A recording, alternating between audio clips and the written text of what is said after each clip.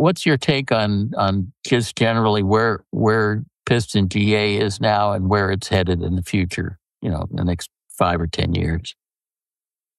There's a new reality, Mike. I've mentioned it to you before, and we've become a little bit complacent. And there's been some recent accidents that have focused on this. But 20 years ago, the age of the fleet was 25 years. Right now, the average age of the fleet is nearly 45 years.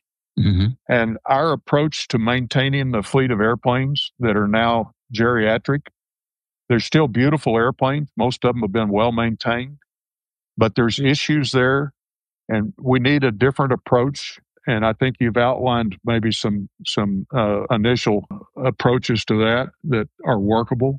There was another one just last week involving a leaking fuel drain, leaking 100 low lead from an old O-ring that was leaking, that was a 35 or 40-year-old O-ring. I think the utility is got the same benefits that it had in the 1960s and 70s for the owners. There is an enormous amount of interest among young people in learning to fly. I've never seen anything like what's going on with that.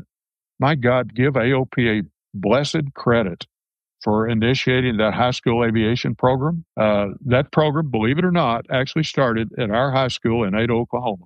We've got a high school hands-on tech class that are building a home-built airplane as part of their high school curriculum right now. So there's a lot of enthusiasm among that younger generation that's being generated.